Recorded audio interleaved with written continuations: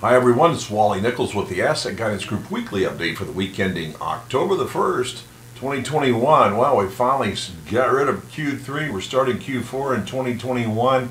Pretty bloody month that September was for the major indexes all around. There are a few bright spots.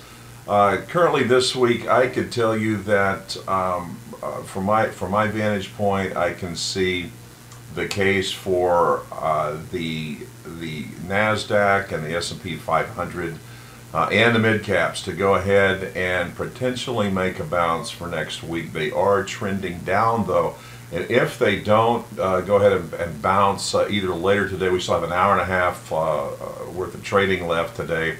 If they close, if they're going to first day of Q4, if they're going to close where they are right now or lower, then I would say that they have the potential for moving down another 3%, maybe 1.5% on the mid caps, but the NASDAQ and the S&P could potentially move down another 3% before they get to the next level, a next chance of taking a bounce.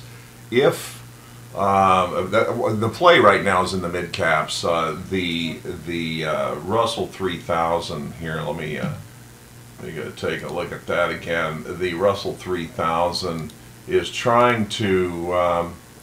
It's in the same position there. It looks a little bit less of a downtrend than the NASDAQ or the S&P. But your plays right now for bullish plays right now are in the small caps. So we're getting a little bit of rotation going on. The treasuries though are holding still in the 150, 10 years still in the 150s range. So it's not that there is weakness long term, it's just that this is where we are right now. So it's a nice correction. Get back, the technicals get in order, and we'll see probably again next week. I mean, this is a very dicey week with all the political high school games from my point of view in going on in Washington, D.C. These guys acting like high school kids. The way that they're playing with the world economy, it's not really fair, but that's the way it goes. Fairness doesn't seems to have been thrown out as a doctrine, I think, probably back in the 80s. So little play on for my broadcasting friends out there. I wanted to talk a little bit this week about a couple of questions. Well, we had great classes this week at Lanier Tech. We're going to finish those up, and we had both our class 1 sections this week. We're going to finish those up next week. We'll take a week off, and then we'll do another round of classes out in Woodstock. You can check our events page at assetguidancegroup.com. If you look in the footer, you can check our events page. It'll take you over there to those if you want the information. But class 2 is the Lanier Tech are already sold out and everything, but really good classes there. The question came up in terms of comparing whole life versus indexed universal life. And for the most part, it depends upon your level of willingness to continue to pay premiums forever. It's going to be very company specific and policy specific. But generally, whole life is going to be a much more conservative play. I mean, the whole AG 49 regulatory framework was changed at the end of last year, of December the 31st, basically, of 2020, all because the whole life carriers could no longer guarantee their 4%. I mean, their entire structure of the regulations were based around a 4% guarantee, and with interest rates where they are, although we seem to be in a rising interest rate environment right now, they had to change the framework because they could no longer make those kind of statements in good faith.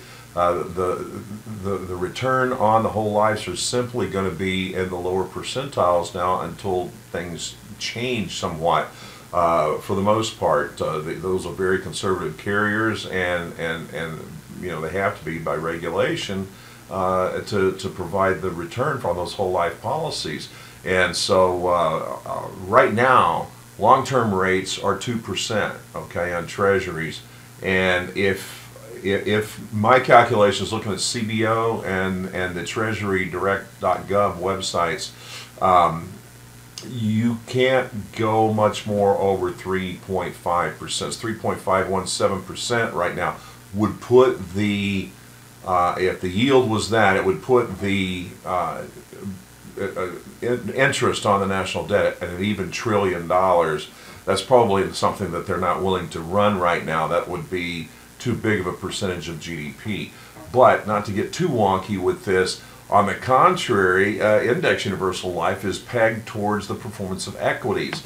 And so you've got no guaranteed of no downside risk on there. You're going to get something. You can always allocate a portion to the fixed account, which is theoretically, at least anyway, if we do a mathematical calculation on it, do enough to cover the costs of the policy, allow you to grow cash value fairly consistently over time at market-like rates of return. So if you're in that product versus being in the markets, you're going to get what the markets give anyway, right? I mean, if you see it that way. So at least in this aspect, you have a better chance of growing a cash value faster, and you can stuff more cash for my analysis on the index side. So that's why we tend to favor those carriers and get more bang for your buck through the accelerated death benefits and living needs riders on that.